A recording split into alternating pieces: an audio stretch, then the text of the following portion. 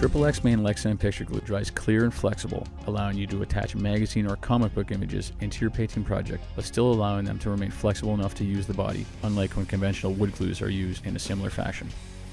The items needed to complete a Lexan Picture Glue body are a comic book or magazine image, scissors, permanent marker, hobby knife, bristle brush, scouring pad, paper towel, XXX main Lexan Picture Glue, water, and a clear body.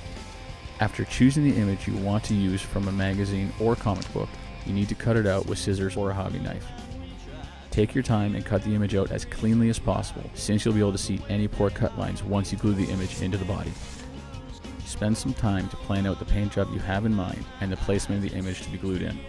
Use a permanent marker to outline the image on the outside of the protective film, so you have guidelines to help you line up the image once it comes time to actually glue it into place. Using an SOS pad or some very fine sandpaper, gently rough up the area where the image is going to be glued on the inside of the body, so the glue has a stronger surface to bond to. You'll have to wash and dry the body again to remove any debris developed while sanding. Be careful when washing and drying the body not to remove the markings you made to help you line up the image. It is now time to glue the image into your polycarbonate body. Shake the Lexan Picture Glue well prior to application. Using a small bristle brush, apply a generous amount of the glue evenly over the face of the paper image. Don't touch the face of the image with your hands once the glue has been applied, or you may damage the graphic. Once you have applied all of the Lexan Picture Glue, scoop up underneath the image and place it within the body into the desired position. Try to line it up as best as you can initially, but you can easily move the image around once it is in the body to match up with your alignment markings. Now that your image is in place, you need to gently pat and squeegee out any air bubbles, creases, or excess glue from between the image and the body using a small piece of paper towel.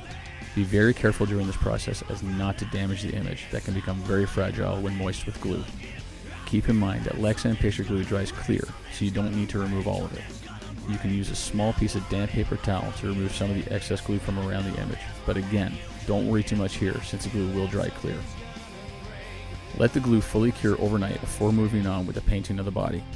When painting the body, you have to remember that the image can still be a little delicate, so use extra caution when applying masking tape behind the image as not to tear it during removal.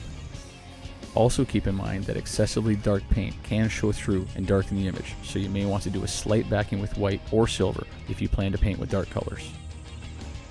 Finish painting and detailing the body and mount it onto your chassis to wrap up your advanced project using Lexan Picture Glue.